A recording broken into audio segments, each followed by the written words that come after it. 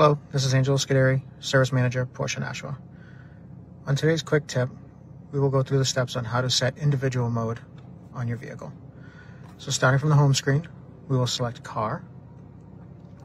And in here, you'll have all your different drive modes. Right now, we're at Normal. So if we go down the list and you select Individual, you'll have all your settings grayed out.